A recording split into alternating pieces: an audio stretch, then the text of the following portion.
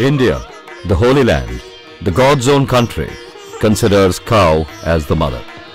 Cow has been the center of ancient Indian civilization from many millennia, a part and parcel of the society, a well-constituted, progressive society.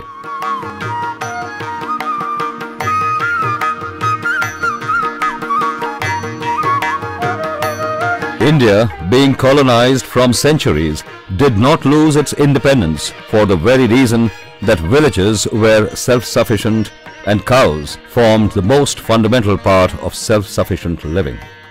How then something so precious be foregone, something unimaginable, and repercussions beyond calculations?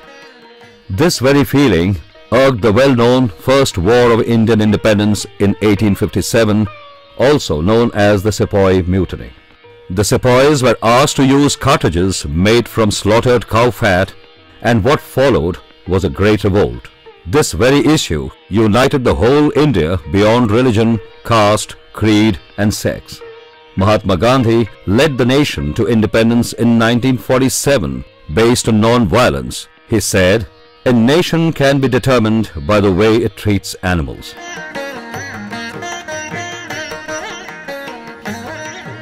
Why is cow considered so important compared to any other animal?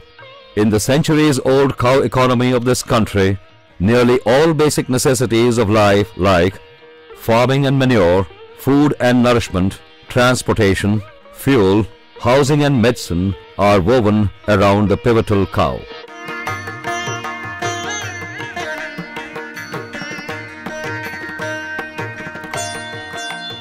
Milk is the first food a child takes to survive. It is to be the best and most complete of all foods, ideal food for infants and children, and a good supplementary food for adults. Similarly, other derivatives of cow milk such as ghee, curd and buttermilk have unique properties and make a top-class food for humans. The cow milk is supposed to be Ojaskara in Ayurveda. The cow milk is supposed to be Ojaskara. What is Ojas? Ojas is the Sapta Dhatu Sara. The Sara of all the Dhatus, of all the tissues is Ojas. And it is said that when Oja is destroyed, the life is no more there. That means it's so much life-giving, and cow milk is equivalent to Ojas.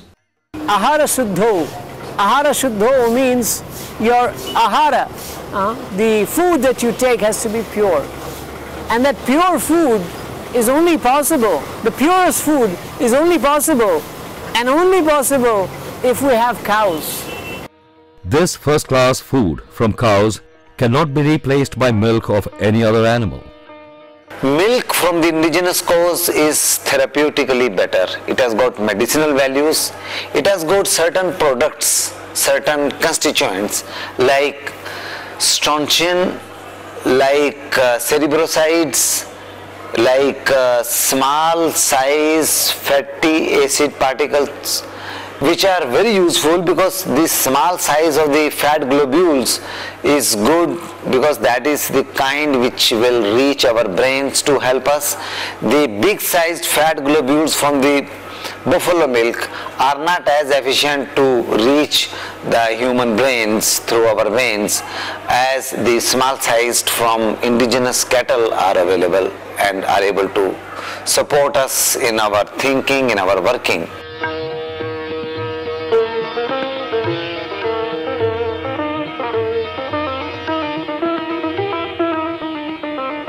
India is said to live in its villages. The total area of India is 32.6 crore hectares. A population of over 1 billion is spread over this vast area. Of this, 82% is in approximately 7 lakh villages, with nearly half of these villages having less than 500 people.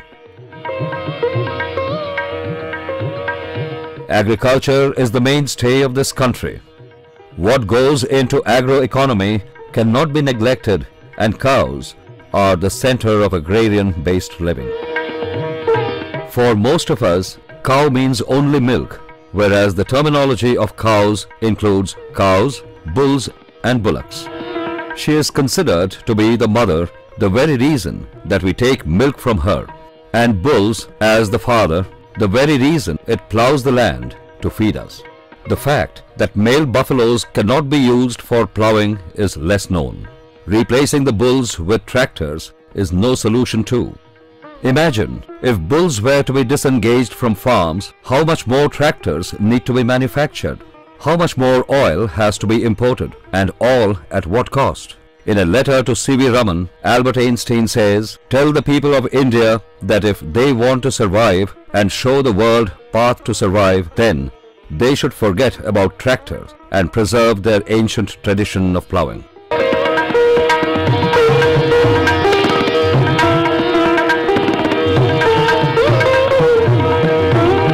India today has nearly 40 crore acres under the crop. To switch this area over to mechanized farming, more than 5 million tractors will be required, against which we have today only a meager 31,000.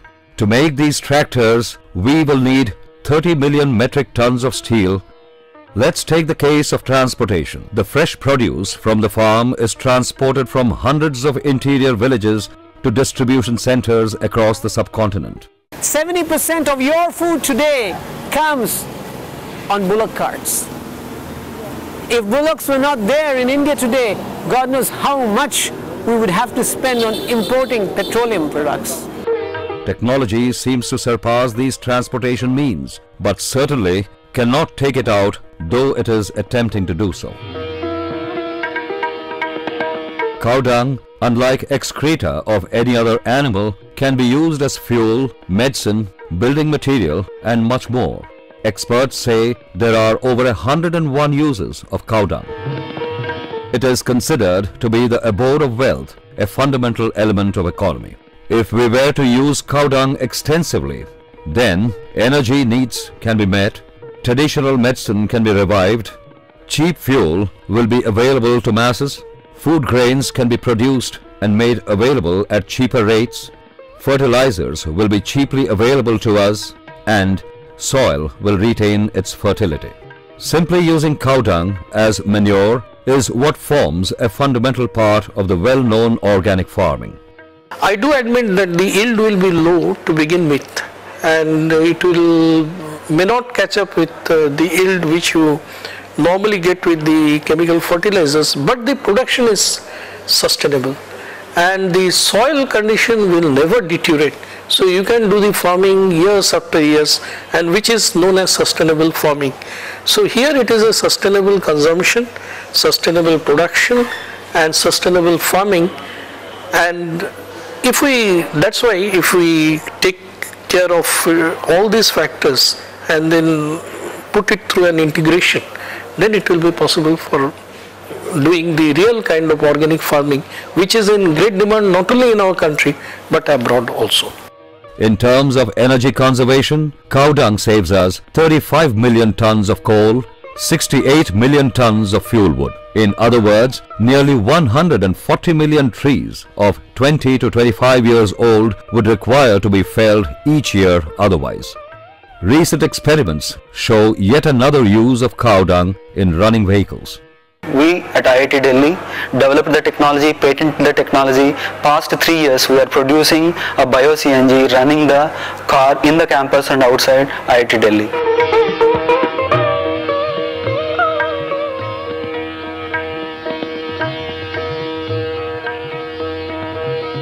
Cow urine has been known to have medicinal benefits.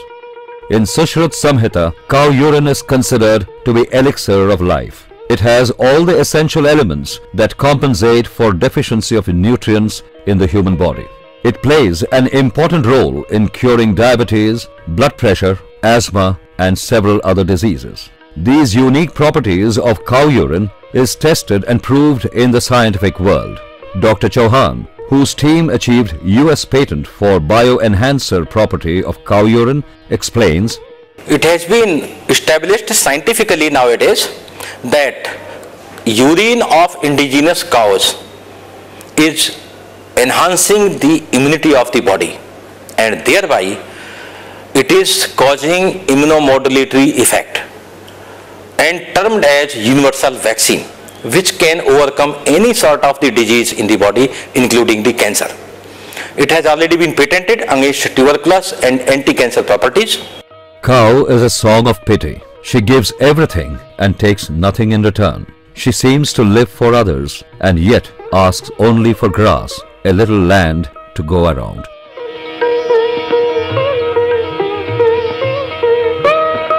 India, where more than 80% non-beef eaters reside, is now world's third largest exporter of cow meat. They are no more cared for, protected, nor utilized properly. With all the service they do to human race, they have only seen abuse, termed unproductive and slaughtered mercilessly, all in the name of economy. Today your whole economy is living on petroleum.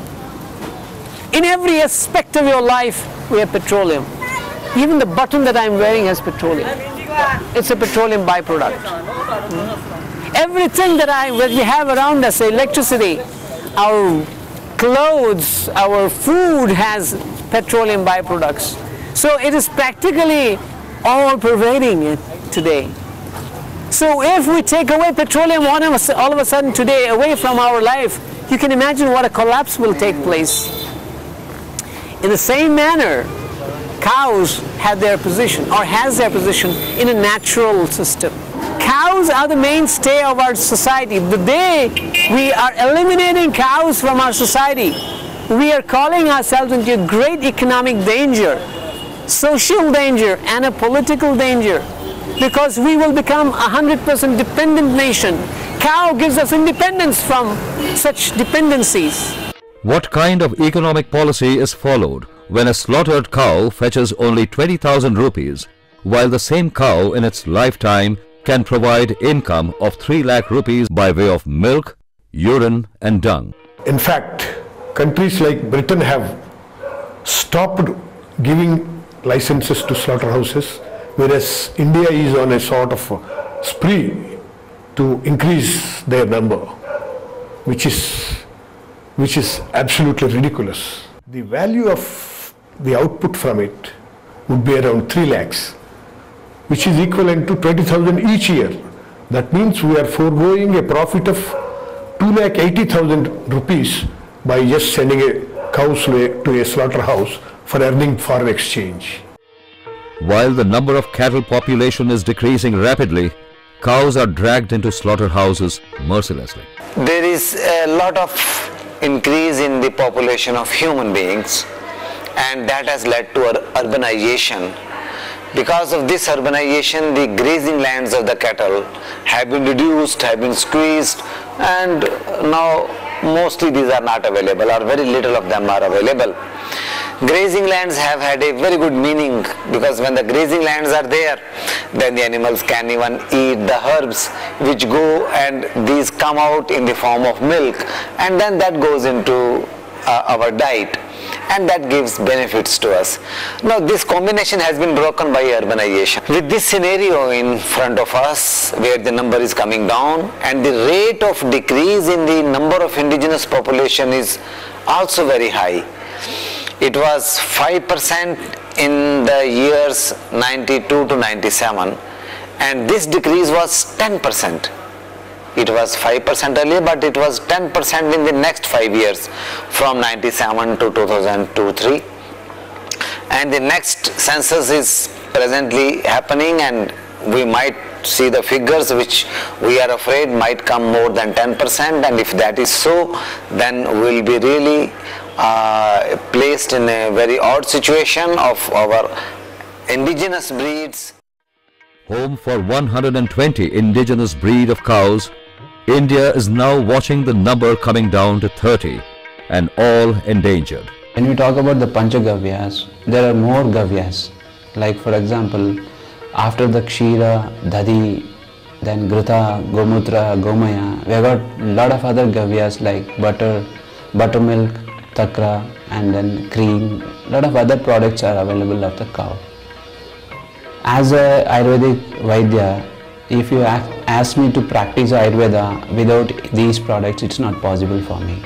It's not possible for me to advise the prevention of diseases without the Gavyas. The most the priority, if you ask me what is the priority today, the priority is to conserve all the breeds of India, to do a lot of investigations into their qualities, to do a lot of scientific research into how they are useful, where to prove how it can be useful for the society.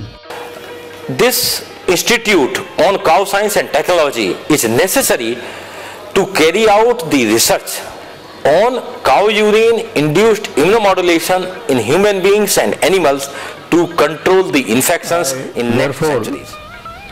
See that unless such a change occurs and unless the NGOs and the government moves towards re-establishing the cow in our culture, I am afraid we will not be a stable food security, a country with stable food security. History has told us any country which is strong can be so only if there is a food security. Trouble for these animals start right before they are even slaughtered. While they're transported, wherever they're transported from, they're transported mostly in trains. For them to get till the city of destination, they're transported in a train. And in a train compartment, about 15 cows can actually be transported in one single compartment. But about 40 of these animals are crammed into one single compartment. And in this compartment, to try to adjust into that space, each of them keep moving here and there, and they hurt each other with their horns. And by the time they reach the destination, they hurt each other to an extent where most of them cannot even move. Most of them cannot even walk by then. And at the time of destination, where they have to be loaded into another transportation, like when they have to get into another lorry, because they cannot move, they take some chili, or they're either whipped to get up from that place, or they take some chili and it's rubbed into their eyes, or it is rubbed into their noses, just so that they can move and they can be put into the next vehicle, where they're again transported into those vehicles, and they are taken from there into the slaughterhouse. They're transported to the next destination, in which they're taken to another open space, where again all the animals are crammed up with no space to stand or sit. Most of these animals are either beaten properly on their legs or whatever. Most of their legs are broken. Each of these animals, they're pathetic in state to look at. Most of them are bloodied in condition.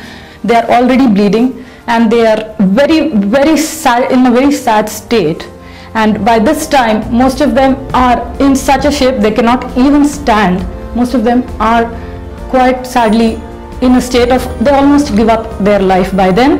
They are all in a state of silent, basically silent giving up their life. This culture of slaughterhouse was foreign to India. There was no slaughterhouse up until British came. They started slaughterhouses wherever they set up a cantonment. These slaughterhouses used the beef for meat and other extracts for various products that they manufacture, such as cartridges. With this very understanding, freedom fighters sought after closure of slaughterhouses as the first agenda of the independent India in 1947, including Mahatma Gandhi.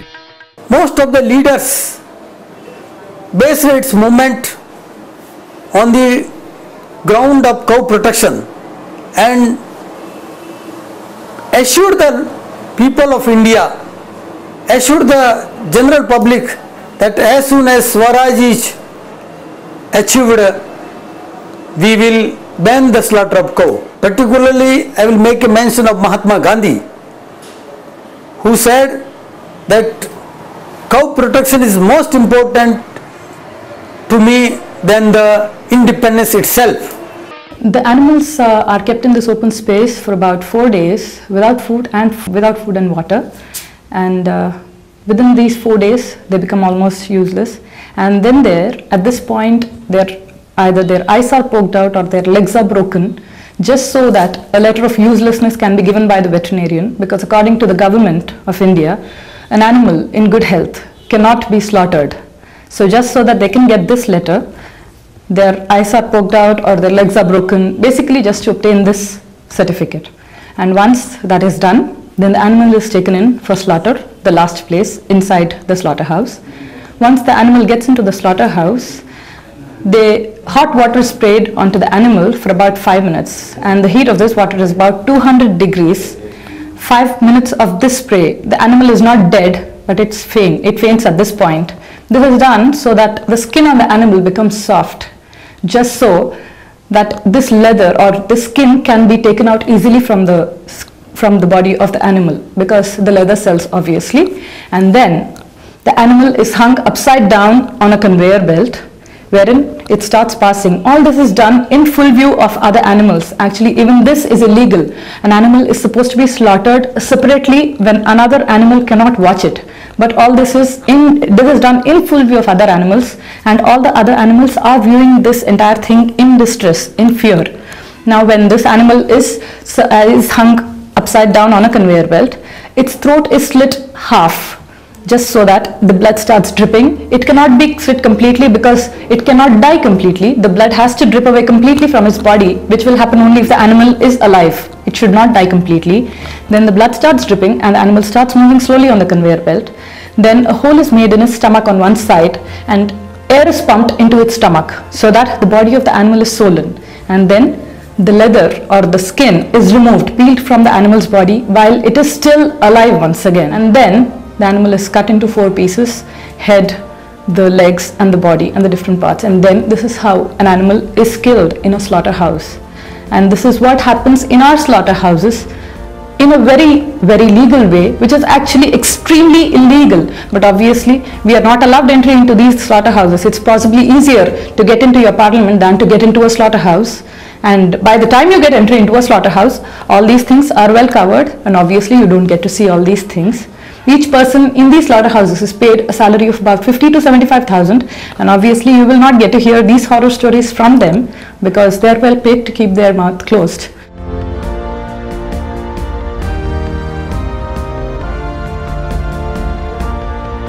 Cow slaughter especially is not proposed, preached, nor supported by any religion. In Christianity, commandments for life are described as definitive aphorisms. The 7th commandment says, "Thou shalt not kill," indicating one should not kill, leave alone eat meat.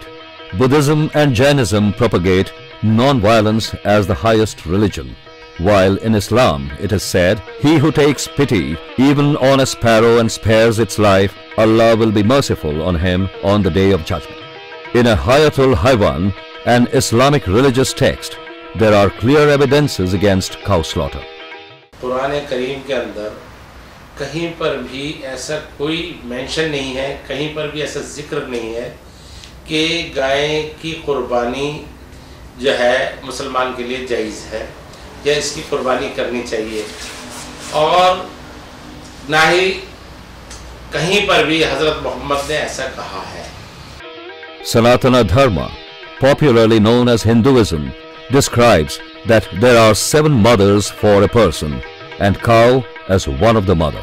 This cow is a provider of all our necessities, and therefore it has been said in the Vedas that all the demigods who provide us our necessities for our day-to-day livelihood are in the cows, because through the cow we get all our livelihood in the best way, in the top class way. If we do not have top class food, we cannot have top class people. The Supreme Court, being cheesed off about this matter, gave a historical judgment in 2005.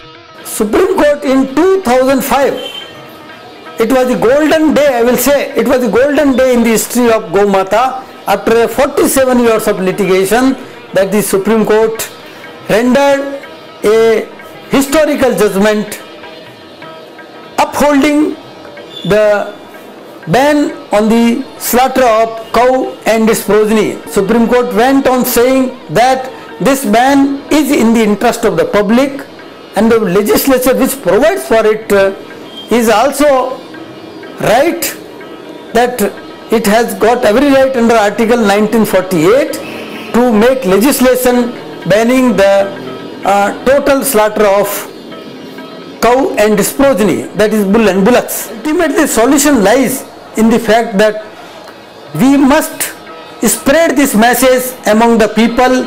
We must disseminate the information about the utility of the cow and its products then only the farmers will be ready to keep these animals, maintain these animals in his own farm, and will be able to save the cow and its progeny. गौ रक्षा हम मुसलमानों के बीच में इसका प्रचार प्रसार कर रहे हैं। और पहली जो हमारा राष्ट्रीय सम्मेलन हुआ, उस राष्ट्रीय सम्मेलन में हमने जो 31-31 अगस्त 2003 दिल्ली में हुआ, उसमें जो हमने अलग अलग प्रस्ताव पास किए, तो उसमें सबसे पहला प्रस्ताव हमने यही पास किया कि गौ की रक्षा होनी चाहिए और उसकी रक्षा करने के लिए कोई ऐसा कानून बने। ये हम मुसलमानों ने ही उस प्रस्ताव को पास किया था, हमारे आंदोलन के लोगों ने पास किया था।